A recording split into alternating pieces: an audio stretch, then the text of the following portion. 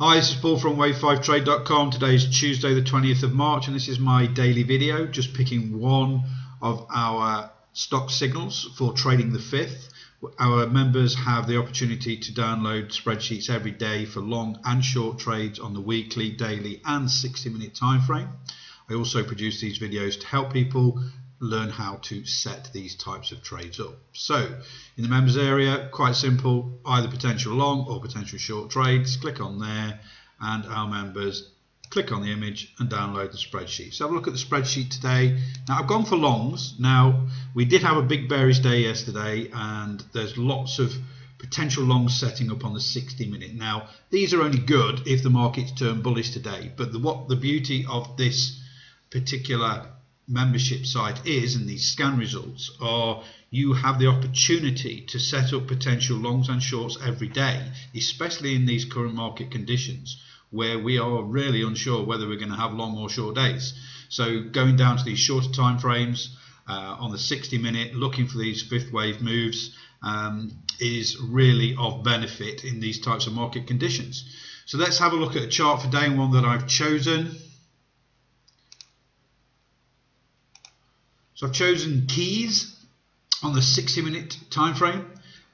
Basically, our filtration system on the scanners give us the 535 oscillator down here at the bottom in green and red, pulling back between 90 and 140%. You can see it also filtered out the wave 4 pullbacks, found support in our automated probability zones, and stochastics crossed over in the oversold zone.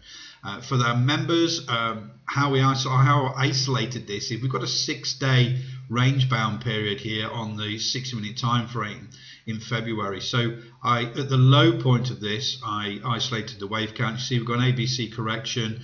We pulled back quite deep on this, so we didn't get the Elliott wave rules didn't give us the wave 1 until this point here, wave 2, wave 3, and then the wave 4 into our automated pullback zones. This is the Elliott wave indicator suite from Wave5trade for the NinjaTrader platform, but it also is available for Thinkorswim, TradeStation and Multichart. So let's zoom in and figure out how the entry strategy is going to go here. So quite simply, the wave 4 has found support in our amber zone. This is an 80% probability. If it finds support here, it should go on and make a new wave 5 high into our automated target zones here in blue. So our target's around about 56, something like that, in this target zone here. So with the wave 4's pulled back, we're looking for an entry. Usually we go outside of the 6-4 moving average high, which is the green moving average here.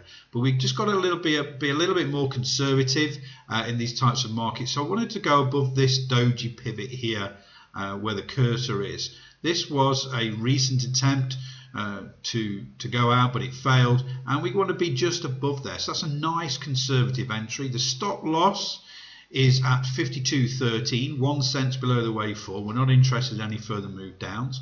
We've got a nice conservative entry, so it's got to break through the 6-4 moving average high, continue to move higher, and then entry at 53.74. And as you can see here, we've got a target zone, top end of the target zone, 56.40. So the risk to reward into the target zone here is 1 to 1.6. So a decent risk to reward while still remaining conservative, just in case the markets turn bearish. But I would say if we get a bullish move all the way through here, we've got a good chance of this stock continuing on in its overall short-term bullish trend. So that's it for today on keys on the 60-minute. Just a reminder, entry at 53.74, stop loss at 52.13, and your target's around about 56.30. That's it for today. Have a great trading day, and I'll speak to you all tomorrow.